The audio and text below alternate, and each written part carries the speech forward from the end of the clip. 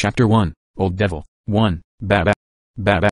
Baba. A young shepherd's herd of sheep made noises that echoed across the normally tranquil mountain range. Li Kai crawled on top of the cliff whilst a cold night breeze blew heavily. However, at this moment, perspiration drowned his body. At 13 years of age, a little boy like Li Kai was using all of his might to climb the mountain range. This scene in the night sky exuded a macabre sensation for any spectators that were around to witness it. Although the night was quiet, his mind was tormented by a fire of uncertainty. Heralding from a poor family, his parents were both peasants. At the age of 7, he started his life as a shepherd. He took the family name Li. His name was Li Kai because he cried for 7 days and 7 nights after birth. Today, he was performing his daily task. However, during the evening dawn's approach, he noticed that he was missing his leading sheep. Filled with worries, he rushed back to the mountain range to search for it.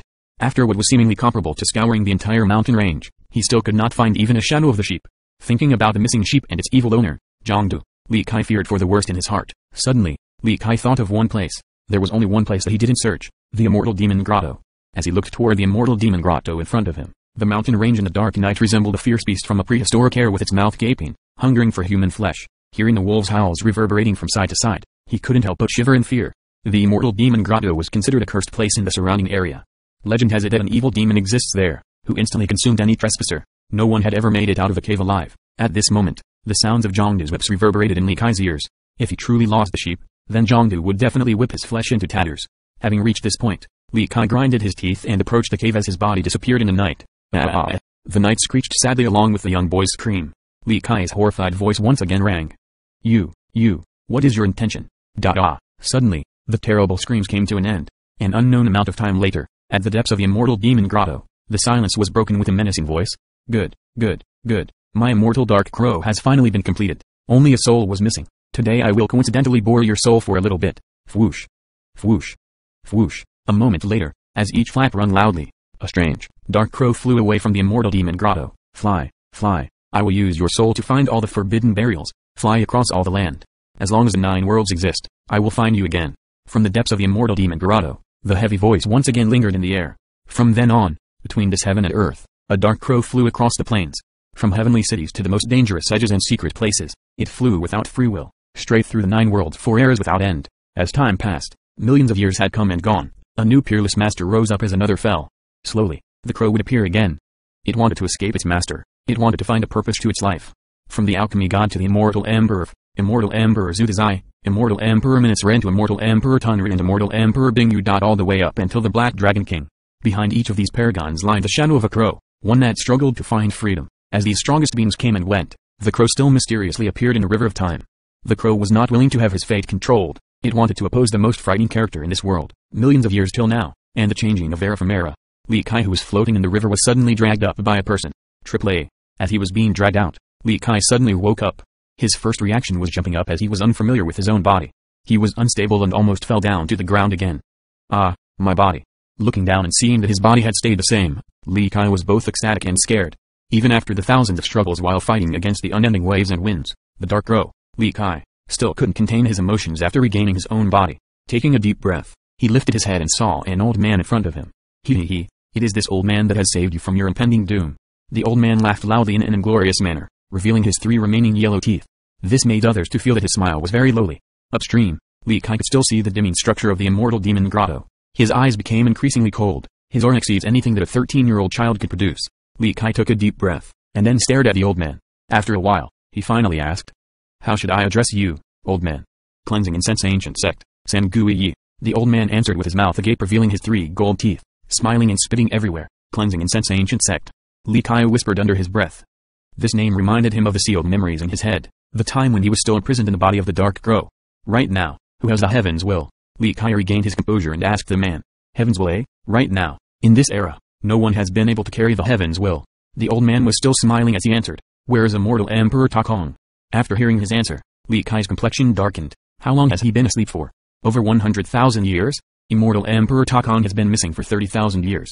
What about Black Dragon King of the Heaven Protector City? Li Kai inquired about the old man once again.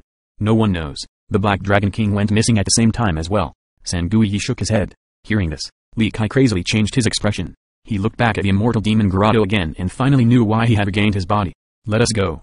Wearing a sad expression, Li Kai turned around and started to walk away, and didn't care whether Sangui was following him or not. After experiencing near immortality, he knew exactly what he had to do. The Heaven Protector City has the strongest lineage of a peerless master in the current times. That era, when the Black Dragon King was still alive, no one could match him across the 9 worlds. For 3 generations he was still respected. Even though he has been missing for 30,000 years, the Heaven Protector City was still residing arrogantly in this heaven. At this moment, a young boy around the age of 13 and a lowly old man with 3 gold teeth was standing outside of the Heaven Protector City. Standing outside the palace's outer city, Qiye was burning ceremonial money while whispering, "Little Black Dragon, you don't have to worry. This life, you have helped me by obtaining my body again. One day, I will stomp the evil land to get revenge for you." After the burning was complete, Qiye stared at the Heaven Protector City ahead. The scenes were still the same, but the people were no longer there. Everything had become foreign. He reminisced about the old days, Little Black Dragon, and a memory of them building this city from the ground up through their sheer effort. Unfortunately, after 30,000 years, not many still remembered the Dark Crow hiding behind the curtain. "Hey, let us go back to the cleansing incense ancient sect now." At this time, the old man glanced at Qiye and told his purpose while revealing his 3 shiny golden teeth. "Let us go." Qiye calmly nodded his head.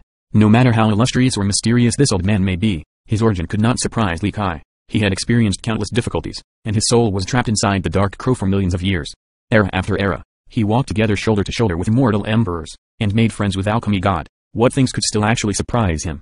As they were leaving, an extremely elegant and beautiful girl stepped out of the palace. She resembled an angel from heaven, a goddess out of this world. The moment she stepped out, she inadvertently saw the fire left over by the ceremonial burning, as well as some mysterious symbols left behind. After seeing those symbols, her expression greatly changed. Who was having a ceremony here just now?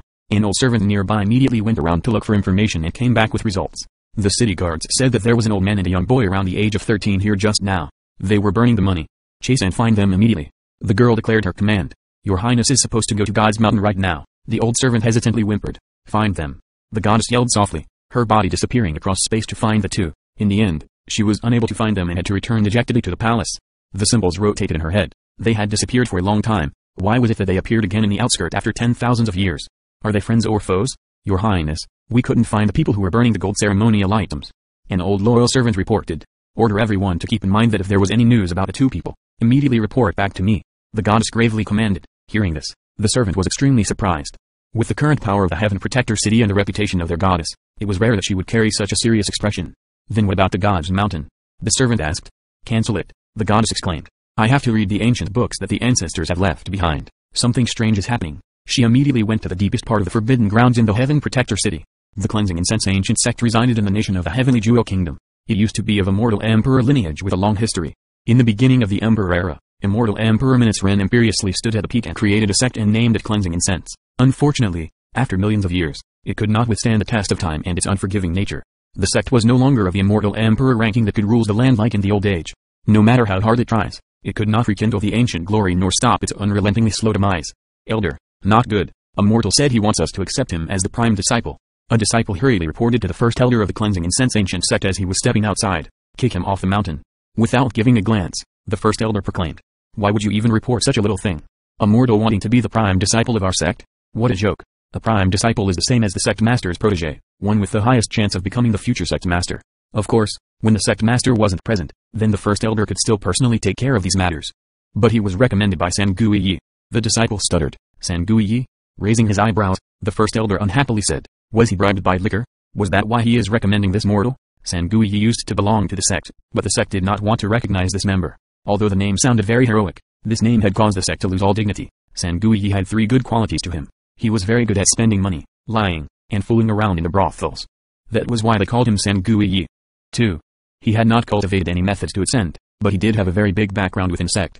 Rumor has it that he was the bastard child of the last sect master. That was why, when the last sect master died, he asked for the current one to take care of Qiye. There was also another rumor that Qiye was a bastard, but a bastard from the sect master 2 generations ago. But because the previous sect master owed this person a great favor, he had no choice but to accept this lure, and unwillingly take care of Qiye. Before the previous sect master passed away, he also asked the current sect master to take care of Qiye. No matter who his father was, the whole sect and its upper echelon had no love for the old man and the unflattering words regarding Qiye's character or care about the rumors in the world. The entire sect, from elders to the lowest disciples, did not welcome this old man without any cultivation. So what if it was Qiye's recommendation? Kick him off. The first elder yelled out of annoyance. His morning and good mood was ruined by this event. Boo, but he said he has the Cleansing Incense ancient order from Qiye. The disciple stuttered once again out of fear. The Cleansing Incense ancient order. After hearing these words, the first elder's expression darkened. After a quiet contemplation, he quickly ordered, "Gather all of the elders and tell the mortal to wait outside of the grand chamber." The Cleansing Incense ancient sect has a total of 6 elders. After hearing the 4 words cleansing incense ancient order, the other 5 quickly came to the meeting. The original patriarch of the sect was Immortal Emperor Ren, who left behind 3 orders. 2 have been recalled to the sect, but the 3rd one had fallen into the hands of Sanguiyi. Outside of the request from the last sect master to take care of Sanguiyi, the second reason why the elders were helpless against Sanguiyi was because he possessed the last order. The order represented Immortal Emperor Ren. The holder could request anything from the Cleansing Incense Ancient sect. Sitting in the grand chamber of the Cleansing Incense Ancient sect while staring at the elusive statue covered by a golden smoke, Li Kai couldn't help but recall many stories from the past. The statue of Immortal Emperor Ren stood strong at the tallest point, although many years had passed. The statue still carried an ancient aura, seemingly capable of piercing the 9 skies. Spectators couldn't help but worship the mere sight. It was as if the emperor was still in front of them. Li Kai didn't know how to describe his feelings as he was staring at this statue. The emperor was dead, but Li Kai was still alive. He forever will be. Although he had obtained his goal and regained his body, all of his old acquaintances have slowly disappeared into the mist of time.